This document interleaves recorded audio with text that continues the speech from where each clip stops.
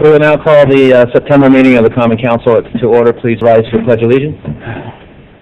I pledge allegiance to the flag of the United States of America and to the republic for which it stands, one nation, under God, indivisible, with liberty and justice for all. Thank you. Could the clerk please call the roll? Heidi. Here. Clinker. Here. Reynolds. Here. Campbell. Here. Brown. Here. Allersmeyer. Here. Williamson. Here. Downing. Here. Meyer. Here. Quorum present.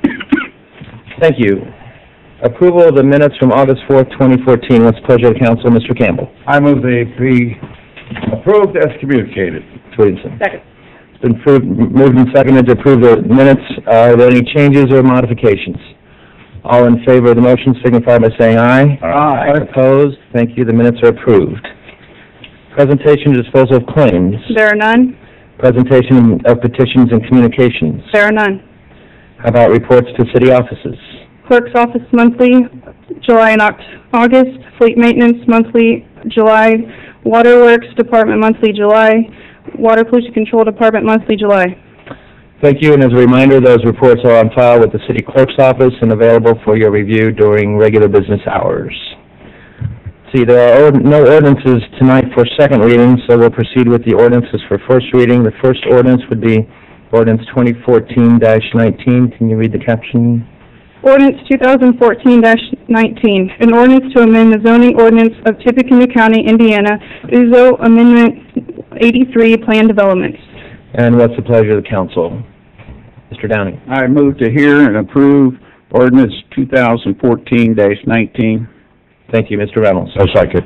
All right, thank you. It's been moved and seconded to consider ordinance 2014-19. Any comments from the council? Someone wants to present this? I don't mind giving you a brief report about what this started about a year ago in an effort. As you know, the planned unit development is a special category of zoning for those projects that don't fit into the regular categories, whether that's R1 or R2 or the general business, and for unique developments. And over the years, and it's been a lot of years since the planned unit development ordinance has been modified. They started about a year ago having ordinance committee meetings and got input from the administrative zoning officials, the people on the area plan ordinance committee, and also from developers. And this has resulted in this amendment that is being recommended first by the Area Plan Commission staff. The Area Plan Commission itself voted on it and recommended that it be adopted. Now it comes before the City Council. Basically, what it did was it created some additional definitions and streamlined some procedures to encourage, I think, more developers considering a planned unit development as opposed to trying to get a property zoned R3 that they wanted multifamily, so that they have more input in terms of the design and so on. So it's a zoning category. It's been given some flexibility, but it still requires the same processes, which is, meetings with administrative office, fine-tuning detailed plans for that particular development, and going in front of the Area Plan Commission, getting a vote there, and coming before the City Council, so that if just like any other zoning, if the City Council doesn't like it, you can vote no. So it's really a zoning category for unique projects that allow unique projects in maybe unique areas that allow for input to make special features so that they actually will work. And so it has a lot of language in the ordinance. I think there's about 20-some pages. But most of it is minor changes, and they've added some clarification that it's created some disputes, and they're hoping to encourage, I think, developers in using planned unit developments again and not coming and bombarding the council with an R3 rezone with a lot of commitments, because commitments are intended to be more for maybe an R3 zoning that has commitment that it will not be anything but market rate apartments, as opposed to the nature of the building in terms of its height, its architectural features, and so on. Okay. Thank you. Any questions of Mr. Chosney? Our representatives on the APC, do either one of you want to speak to this? Mr. Reynolds, Mr. Brown? No, I think that as we passed it in APC, it was unanimous. Okay. Are there any comments from the public then on ordinance 2014-19? Seeing none, if there are no final comments by council, we will take a roll call vote on the ordinance. Heidi? Aye. Clinker? Aye. Reynolds? Aye. Campbell? Aye. Brown? Aye. Allersmeyer? Aye. Williamson? Aye. Downing? Aye. Ordinance passes 8-0. Thank you. The ordinance is passed. Is it necessary to have a public hearing on this particular, so I'll take care? No, it's just it's an amendment to the zoning ordinance that just takes the one reading, just like any of the other amendments or zoning. Thank you, Mr. Chairman. All right. The next ordinance for consideration, 2014-20. Ordinance 2014-20, an ordinance for an additional appropriation of local roads and street fund 2014. Mr. Campbell. Mr. President, I move for passage of ordinance 2014-20 on first reading. Thank you, Mr. Clinker. Second. Thank you. It's been moved and seconded to consider 2014-20. Mr. Mayor. Mr. Chairman, ladies and gentlemen of the council, as we spoke about in caucus, this ordinance will allow us to move some additional funds necessary to complete the road work that we are doing this year. As you all know, we began very early. In fact, as soon as the week the asphalt plants opened, we had already milled some of the roads in the community, particularly Cassuth Street there between Main and 18th because of its condition. I don't think it's any secret to anyone that this winter was very, very challenging on our roadways and did significant damage, not only to the pavement, but to even our subgrade in some of our places. So we've done significant road work since the early part of the year, and we continue to do that. In fact, they're paving 18th Street today, and we got Ferry Street finished up. We're still working on Maple, 11th Street, and two portions of 11th Street, and this will allow us to do it. I'd like to thank all the crews that have been involved. I think they've done a marvelous job since the beginning of the year, staying on top of it. You'll hear from Dan Kroll a little bit later this evening in his report about the skip patching that has been done, the pothole fixing has been done, the crack sealing that has been done, along with all of the regular paving that's been done. And the engineer's office has done a good job. Of course, we did a big section of 52. So there has been a tremendous amount of paving and road work done. The good news is, with the help of this council, we have managed our money well, and we always keep some cash reserves. We look at operating expenses. We look at cash flow. And so we have the money to be able to move, to continue to do this. Also, because we are a growing community, the amount of money that we've taken in has went up a little bit. So that's a positive for us also. So this will allow us to continue to do that and get everything we want to try to get done before winter gets here. I would like to just tell you a quick story that I'm proud of, actually. We're getting ready to pave Ferry Street, and we were trying to get that done before German Fest. Obviously, 2 or 3 weeks of a lot of rain has made things somewhat difficult, and at the last moment, we learned that one of the buildings along Ferry Street there may make some changes in the future that would require a sprinkling system that would need to be put in, and which would then require a street cut, tap into a main, certain things, so you can do that. And we learned about almost while we were paving the road. And with quick communication from our people that watch over these projects, our construction managers and those things, got a call to the water department. Water department went down there and in less than a day cut everything open, ran all the pipes, set a new fire hydrant, and got everything in before the paving machines got there, so there won't be a road cut next year and a brand new road when they get ready to possibly put in that sprinkling system. So I just wanted to commend everybody for their communication and people being willing to drop what they're doing to make something else happen that needed to get done, and we'll continue to do that. So, again, as I stated at the caucus, I'd like to state again today, this money is not out of our rainy day fund. We are not touching our rainy day fund. This is operating cash balances and some additional funding what we've got because we've managed our money over the last few years. Thank you. Any questions? Mr. Campbell? Yes, Mayor, not really associated with this particular ordinance, but could you bring us up to date with what is expected on the remainder of Route 52, or the bypass, excuse me, and then we'll talk about 52.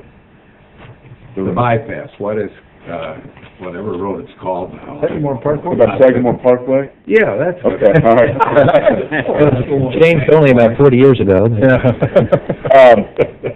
As you may have been following in the media, we have put out the section from Beach Drive, which is down by the Kirby Risk building there, just past Tate and Lyle, up to the entrance to Home Depot. That section is out for bid, and I think September 23rd or somewhere in that area is when those bids are due. And so once we get those bids, we'll go through the normal review process and see where they came in at and go through the awarding process. And you will see a little bit of work probably begin on that yet this year with utility relocation. We also plan to put a new water line down that road before we rebuild the road. So you'll see some of that initial work take place yet this fall and into the winter, and depending on how bad or good the weather is, how much they'll be able to continue to do through the winter. So you'll see that phase begin. That is a multi-million-dollar phase of road, and that will start. The section from about 300 feet north of McCarty Lane to Tippecanoe Mall, we're still doing some right-of-way acquisition that Ed's office is working on, but that's going along well. That you could see even that phase begin sometime in 2015, where we could have the north and the south end phases underway at some level. So that work continues, and we have a website that will be up. You know, I think you've all seen the computerized fly-through that we've done, the digital fly-through, and we have a Restore Sagamore campaign that will be underway to help people involved and help keep them informed as much as we can, because once it really gets going, I mean, there'll be significant changes in traffic patterns. Now, what about Teal Road, or 52, whatever it's called, from the bypass to wherever it goes?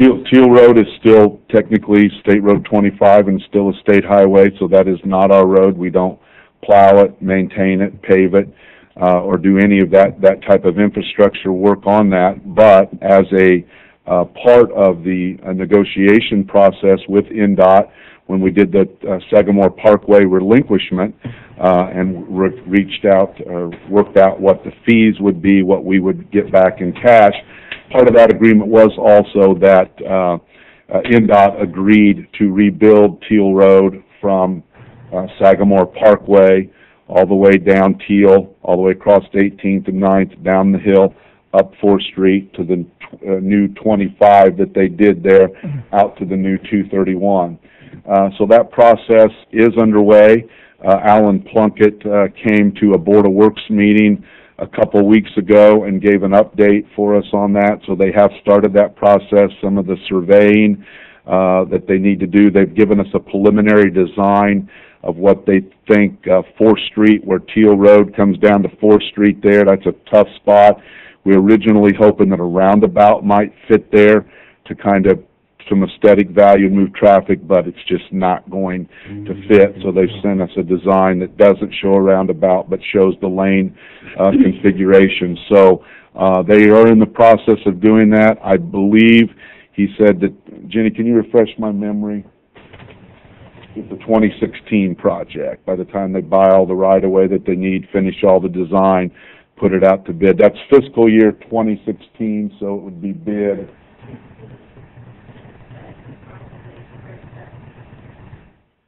So that's all part of it. And that's roadway, that's a full reconstruction, traffic signals, roads, and all those things. Thank you, Mayor. Isn't the there a sign up at 9th and Teal that the road is not 25 anymore? It says it's 52 or something now? Yeah, it's actually a reroute of 52, but it's very confusing the way they've got it done, and we don't have any control of that. Okay. But yes, technically, since 52, I still consider it part of 25 because you pick up on Right. the part that goes out towards Shadeland, but again, that's up to them. Okay. But you're absolutely right, because we should make that clear. 52, when you come in from the south, down past the mall, that is still a state highway until you get to Teal Road. The only portion that's ours now, is from Teal to the river. So technically, 52 turns there, goes down Teal, out to the new 231, loops around the new 231 all the way on the west side by past the Menards, and comes back into 52 in that part of the county. But so even if it's not technically anything south of Teal Road, is still a state, but we're paving down to the mall, you said earlier? We only pay till Teal. Oh, to Teal. Okay. Teal. We won't go. Okay. We don't go past that. All right. Yes, I get a lot of emails from folks in Illinois that come and having a hard time finding their way on that piece. They'll get it. I would defy anybody to find their way in Lafayette now to the state in there. I don't know, I won't call it intelligence, but it's taking all the road signs away. It's ridiculous. And until 2016, it's going to look like they've been testing missiles out there, right? They repaved part of it, kind of like we did on the portion of Sagamore Parkway to buy some time. Whether we can convince them to do some more of that, to try to buy them a little bit more time on another section, we will continue to have those discussions, but I don't want to make any promises. Okay. All right, getting back to the ordinance. Are there any other questions on the ordinance? Thank you. Any comments from the general public, members of the audience, on this particular ordinance to move some street and local funds to the street and local fund capital project? Seeing none, we will have a roll call vote. Heidi. Aye. Clinker. Aye. Reynolds. Aye. Campbell. Aye. Brown. Aye. Hollersmeyer. Aye. Williamson. Aye. Downing. Aye. Ordinance passes 8-0. Thank you. The ordinance is passed. Next ordinance, 2014-21. Ordinance 2014-21, an ordinance to amend ordinance 2013-36, an ordinance fixing the salaries of appointed officers and employees of the city of Lafayette, Indiana for the year 2014, excluding the sworn protective occupation and law enforcement members of the police and fire departments. Thank you. With pleasure, council. Mr. Campbell. Mr. President, I move for passage of ordinance 2014-21 on first reading. Ms. Williamson. Second. It's been moved and seconded to consider ordinance 2014-21. Mr. Mayor again. Yes, Mr. Chairman, ladies and gentlemen of the council. I'm going to talk briefly, just kind of in a larger scale, and then I'll have Claudine and Jenny come up here and talk a little bit more directly. But what this ordinance does, I think that we all understand that the needs of a community, the needs of local government, continue to change. And we stress that with our department heads, that change needs to be continual, that we need to always look at our operations, our effectiveness, our efficiencies, what projects we have going, things that we need to get done, and how do we best facilitate that throughout the community for the service that we provide. And that's what we continue to do every year. I mean, those of you who've been on this council for a long time know that we continually look at our operations. We look at if we change positions, do we change job descriptions, do we change duties of those people within certain classification. So that's simply a continuation of that evaluation that we're always doing, and I think that's what we need to do. That this portion of the community here, we need to run it like a business, and business continues to look at their operations, and we need to do the same thing to be efficient. I would hope no one would want us using the same structure that we used 20 or 25 years ago. It simply would not meet the needs of the community. And so what this ordinance does, it makes some changes within two departments, the engineering department and the parks department, that we think puts us where we need at this particular time. Mr. Campbell just brought up, and thank you, next year, particularly for engineering, and Jenny will talk about it, we could have 2 phases of Sagamore Parkway underway, and we know that we'll have the old Romney Road project probably underway also, and out on South 18th Street, even though the big portion of that won't be taking place. They'll be moving utilities and doing some things like that. So just a tremendous amount of activity that we need to help watch, just like the example down on Ferry Street. Tremendous amount of coordination required and boots and eyes on the ground to try to make sure that all these moving pieces get done. So that's what we're doing. That's why we appreciate your support. As always, appreciate any of your input and anything that you see in your districts that you'd like to take a look at with some of these folks. We're happy to do it, but next year is going to be a very busy year with some significant large projects. So with that, I'll bring up our city engineer, Jenny Leshney, and Jenny will explain a little bit more in detail what will be taking place in her office and why this change is important. Thank you. Good evening, Jenny Leshney, city engineer. Back at the end of last year, we had come before you and increased the building permit fees. We had talked about hiring a new building commissioner, and right as all of that was happening, my assistant engineer resigned. And so not having that building commissioner position filled and not having that assistant engineer's position filled, we actually took a couple of months. It took me probably until the first part of April to actually look at what our needs are going to be over the next couple of years and where the holes were in the department and what we really need staffing-wise moving forward. With the extension construction activities that are going to be happening over the next 2 or 3 years, we knew that we did not have the field personnel that we needed. Traditionally, what happens is Bob Foley, Dave Griffey, and myself, we have all of these construction projects going on, and we split them up, and one of us is in the field on each project. But these projects are so large and extensive, and some are run by NDOT, and some are local projects, and we hire a lot of consultants that there was no way that the three of us could keep up with all the field work, plus planning new projects, plus all the private work coming in-house. So we were able to take a look at what that vacancy allowed us to do, and really what I wanted is somebody that had some good field experience on how to build roads, because we know we have 4 major construction projects, $30+ million going on, that we wanted people in the field that were going to represent our interests. And so we thought that the PAT 5 position for the assistant engineer would be better served as a construction manager in the field. Not only could that person be on maybe one major job, but they could also go to the other progress meetings of some of the other road projects that we had going on, and keeping us and the mayor's office and citizens and utilities and all that amount of coordination in order for the duration of the projects. And then additionally, we knew that we didn't need a full-time PE to prepare in-house bid packets for sidewalks and smaller jobs. What we needed is a technician, somebody that understood GIS, understood CAD, knew the concept of putting together construction documents, but would work under supervision of the engineers in the office. And we had somebody in-house that had those capabilities, but she was working as a admin position, and I just knew that she had that ability to be able to move into that position. And what that did is we didn't increase any. That was a PAT 3. We didn't increase or change any of those positions. Now the housing inspector, we already had both a building inspector and an electrical inspector going on housing inspections. So there were 3 people going on housing inspections.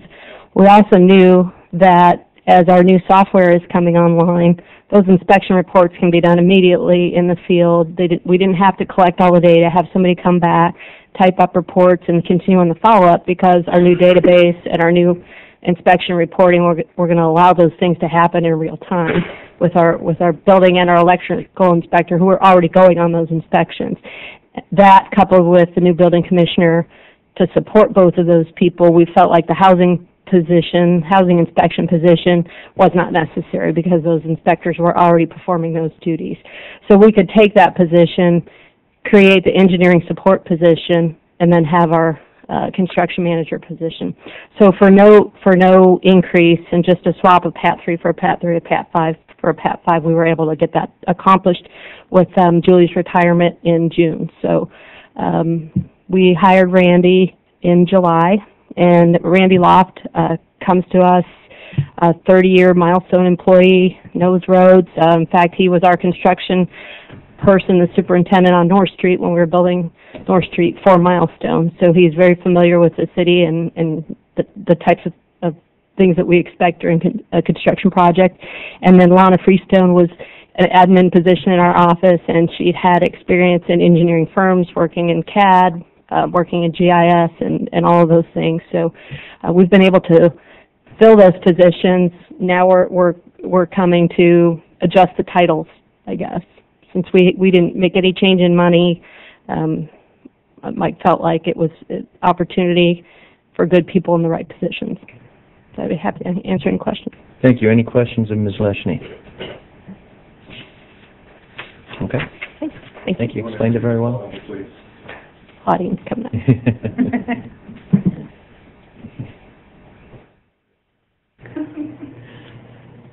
Good evening, Claudine Laughlin, Park Superintendent.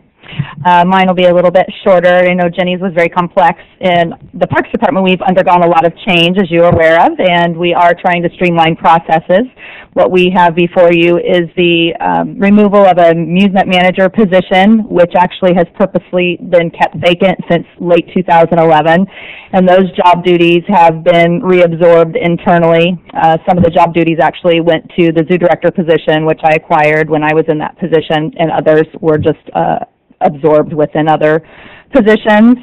And what we have decided to do to become more efficient and more effective is actually create a SAM 3 position, which is essentially a maintenance director, director of facilities and grounds. So this position is responsible for overseeing all the facilities and grounds within the Parks Department, and that will expand into other city properties as well.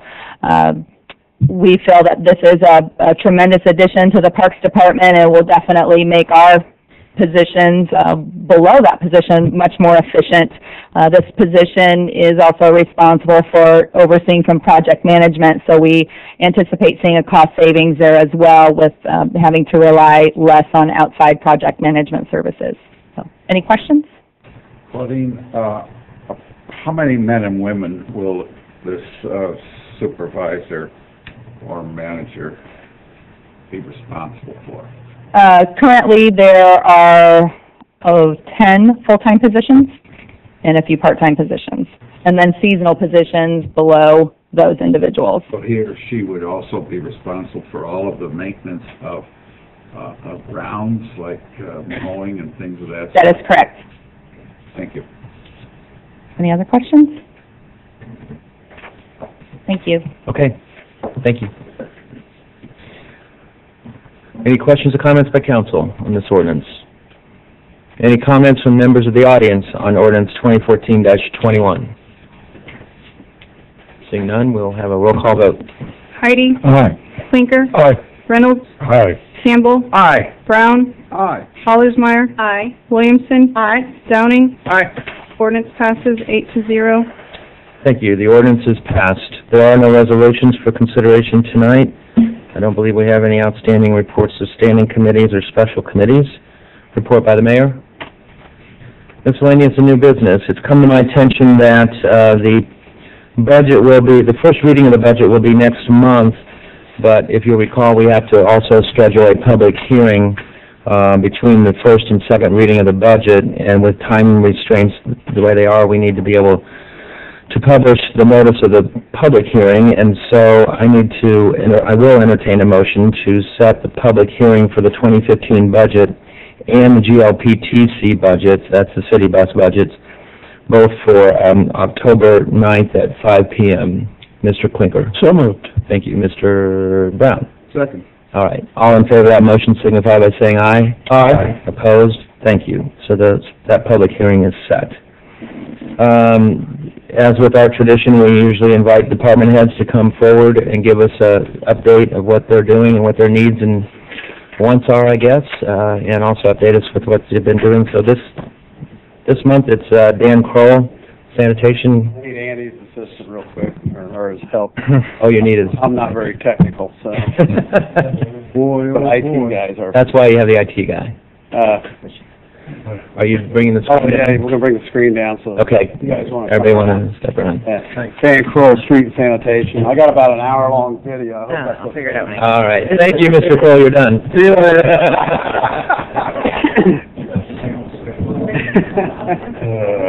I didn't bring any popcorn. Oh, come on, bud. It's not gonna be that long. It's a doubleheader on Monday Night Football. Get on. I've already gotten the coffee back there. Packers are tough, too. Go ahead and hit it, Andy. Get your iPad. Oh, we got Apple TV now. Yeah, this is cool. Is it working? Oh, okay. I'll go ahead and talk. I just want to recognize the Mayor's Youth Council tonight. Our 4 new trash recycling trucks. The kids came up with the designs for them and the skins that were put on, and then we ran into the problem of how we were going to pay for it. They're like $2,800 a piece, so we got the vendors to pay for it. And DeFal Chevrolet paid for 2 of them. Best Equipment paid for 1, and Mike Racer Auto Group paid for 1. But they turned out really neat. Go ahead and show another one, Andy. See how they work here. My favorite's the robot in the schools. That's the robot. It's pretty cool looking. You go ahead. This is Mr. Recycle, I guess. I don't know how they come up with this stuff. But that's also the city flag's kind of incorporated with that too. So it turned out really nice. Go ahead. This is the school one. I really like it. Show the next one. That's all of them right there. But they kind of just changed the look of them instead of just looking at a trash truck, so it kind of brightened them up. The guys just love them. Kids did a great job, but I just wanted to recognize the Mayor's Youth Council and show these to everybody. And that's it. I'll go ahead with the rest of my report and turn the lights on, Sue. Thank you. Thanks, Andy. Great job. Throw out a few numbers here before I get back to their seat.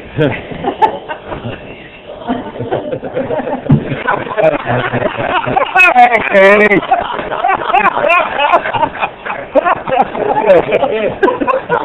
Oh, correlation there. Well, at the end of this last winter, hey, Andy. It goes off. You'll get it. You get blinded. Yeah. It's pretty bright. Well, at the end of this last winter, we had, the streets were really in bad shape because of the terrible freeze we had. And right after winter, I sent the guys out, and they designated about 175 spots to skip patch. And as of today, we've had like 113 of those we've got completed. So, and we've also done 53 patches for waterworks. And we've also crack sealed 17 streets. And I've done this with 5 less employees. I've held 5 positions open pretty much all year just because the previous winter just destroyed my overtime budget. So I've already got some jobs posted. I'm going to try to get them filled by the end of the year. So, and then I got to retrain everybody for snow removal. But and Carrie's taking a bunch of my guys too, but that's fine. I'd just like to tell you guys that, you know, this city has a great group of employees. I mean, I can't tell you enough in the winter how they all come together. I mean, I got Carrie's guys do the north end of town, Carrie Smith, Waterworks, and Brad Talley's guys with the water pollution control do the south end of town, and we kind of get everything in between. And if we have really bad snows, Claudine got thrown into the mix this year, and she got her feet wet, but they worked out really well, and everybody chipped in, did an incredible job. And even my trash guys, they'd get done with their trash routes, and they'd jump in. If I had extra trucks, they'd jump in them and start plowing snow. Incredible group of people. I mean, they're really dedicated to this city. And you should feel lucky. I feel lucky to work with them every day. They just do a great job. Go on here a little bit. We're getting ready for leaf season. We'll get our leaf machines all ready to go. Salt prices for this next year have kind of went up from $56 a ton to $94 a ton. Oh my God! Yeah, so but we'll probably be using a sand salt mix just to lighten the blow a little bit. But hopefully, they did this to us a few years back where we had a pretty rough winter. The next winter, salt prices went up. The winter was kind of mild. Salt prices went back down, so yeah, it's to be expected. Also, in our yard violations this summer, we started out, we've sent out about 1,000 yard violation letters. We've mowed about 147 yards, which that's about $29,000 in just violation fees. And we've got a few of the invoices aren't paid yet, but Mike usually gets all the money. So. But we haven't sent out as many letters this year because of the continuous abatement clause that's in the ordinance now, which helps out quite a bit. So that's about it. Any questions? Good, thank you. Any questions? Mayor talked about the rainy day fund. We have the snowy day fund. Yeah. Well, I've heard it's going to be worse this winter. Is what some of the. You know, what that gets to be worse. Everybody looks at the Farmer's Almanac. Right. Mayor says there's an El Nino coming. We'll be prepared. We'll just deal with whatever comes and hits us. Yep. You guys got a good team of people. Refresh my memory. What happens when you mow the grass on an individual's yard? They get billed for it. They get a lien put on the property if they don't pay it. All of those become liens on the property. Yes. And then that particular person cannot sell that property while a lien is in force. Is that correct? Well, the way They can sell it, but we collect. yeah, we collect at the closing. Our lien will be on that property. We pay at closing. Yeah. Thank you. Any other questions? Well, Dan, please extend our thanks to your whole crew on behalf of the city council, because I think they do a great job. And if you think about it, most of the residents in the city, the one person a city employee that they see regularly is our people in your department, so they represent the city, and we appreciate it. I get 2 phone compliments a week on just the sanitation of the street guys. They just do a great job. And then also on that big snow we had in January, I was going to pick up trash, but the transfer station was closed. But the next day we went down, plowed it out so we could dump. But that day that we didn't, we only missed one day of picking up trash, and Indianapolis missed a whole week. Yeah. Yeah, so, and that day that we missed, the guys just didn't go home. They were in dump trucks picking up the snow from downtown, hauling it off, so. Well, you do a great job with them in coordinating the schedules, so we really appreciate it. I got a good team. Yeah. Thank you. Thank you. Excuse me. Could the clerk be directed to possibly write a letter of commendation to the particular street departments so that they recognize, or that we recognize the work that they do? I think everyone in this council does, but I think that maybe they would like to be noteworthy and appreciated. Sure. We'll ask the clerk to do that. Okay, thank you. And Mr. Campbell, I still call it 52 bypass too. It's in the room nowhere. All right, thank you, Mr. Kroll. Any reports of councilmen? All right, we are now at the public comment section of our meeting. This is where we invite people from the public to come and address us with any concerns or issues that you may have. Typically, I would remind you that we do ask you to hold your comments to 3 minutes, so it allows enough time for other people in the audience to address us as well. So with that said, anyone who wishes to come before us is welcome to do so.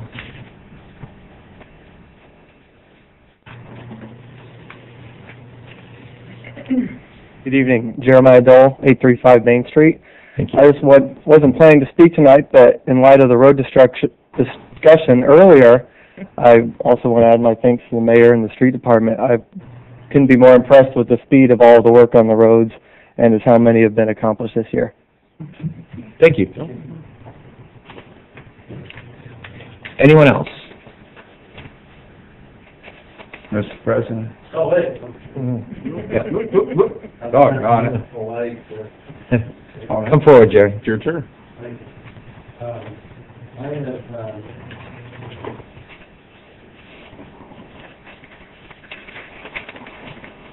have, I want to do the right thing. Jerry Pate is my name. I live outside of the city limits, but I am property owner at 2219 North 23rd Street, and I along with everybody else, wants to try to do the right thing and abide by the rules, and if there's a change, you know, I'm going through the system to enact that change, and I'm willing to abide by whatever the results of the process are. What I'm saying is that my dad, who's now deceased, he showed me how to change oil. He showed me how to change spark plugs. He showed me how to change tires in his own driveway in the city of Lafayette, Indiana. I'm assuming that a lot of you people, council persons, at some point had their father show them how to change a tire, show them how to change the oil, show them, you know, things that are just kind of a rite of passage. And it just seems like that's kind of what a father does with his son, like throws a football, changes a tire, changes a spark plug.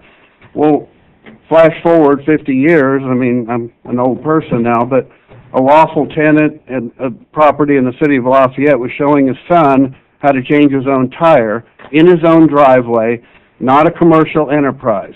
I have verified this. The property, a person was changing a tire in his own driveway, lawful tenant in the city of Lafayette, Indiana.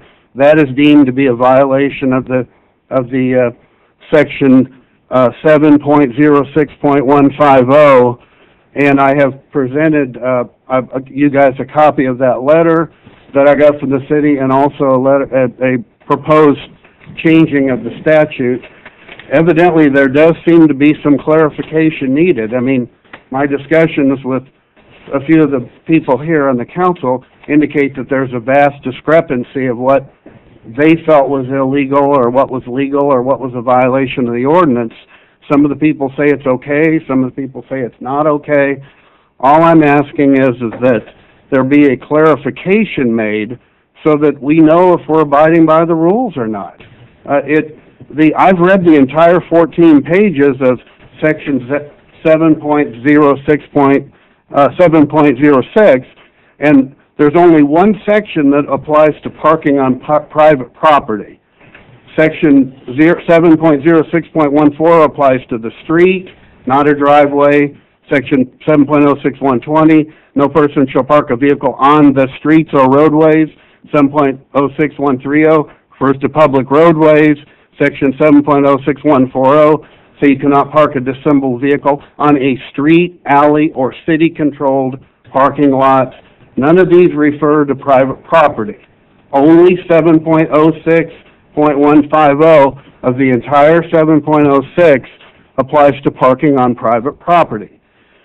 Now that statute, 7.06.150, does not state a vehicle cannot be under repairs. It doesn't say that. Yet that's what the letter refers to. The 7.06.150 is on your desk.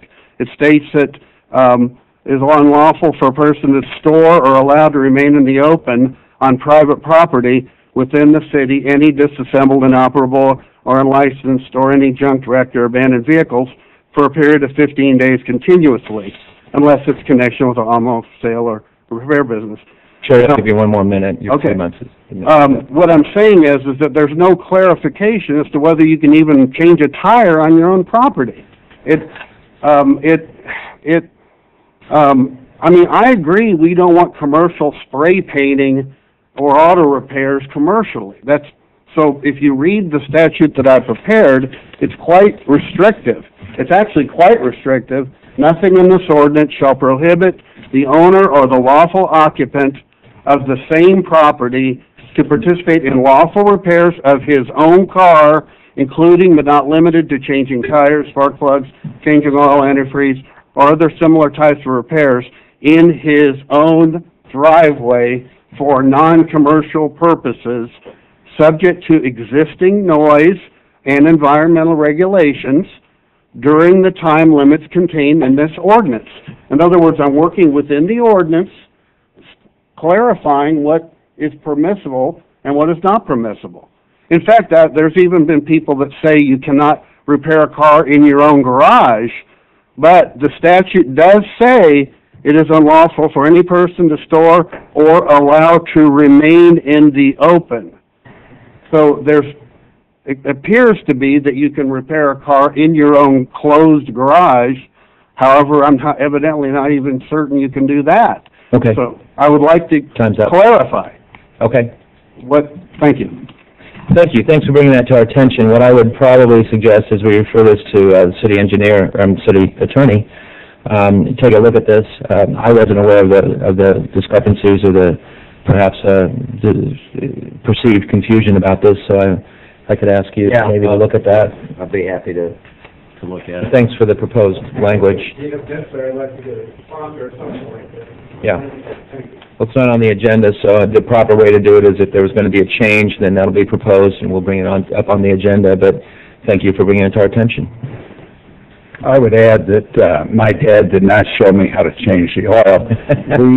We were dependent upon horse travel in my early childhood. on a horse. That was freedom, and there were some other things that Were you taking the horse travel down the bypass? I would also add that we are the legislative branch of the government, and this, I think, would fall under the executive branch, and so consequently, I would once again underline what you said, is that the city engineer should check these things out and see if there should be some change in the ordinance. But we do not have the right at this point to change that particular ordinance. I think one of the things, comments, is the oil change. What happens to the oil after it's changed in your garage, in your driveway? What happens to it? And that's a biggie, because a lot of times people don't take the time to take it all the way out to Walmart or wherever. They dump it in a drain. So I think that needs to be considered. Antifreeze, same thing. I don't think there's much change in antifreeze anymore, but there definitely is in oil. And I think that should be a consideration of how you get rid of the oil. It's not good. I think that's more about education than legislation, because we can make it against the rules if we want, but that's not going to stop people from going ahead and dumping it. It is against the rules to dump oil into your sewers. So, I mean, that's what happens when you got a lot of people changing oil, and they're not going to. I mean, I think what you're getting at is the ability to legislate good behavior and common sense and responsibility. Amen. And most of the time we're legislating to the worst case scenario. Thank you. Anyone else wishes to address the council in the public comment section of our meeting? All right, seeing none, Mr. Campbell. I move we adjourn. Mr. Clinker. Second. All in favor, say aye. Aye. Opposed? Thank you. We're adjourned.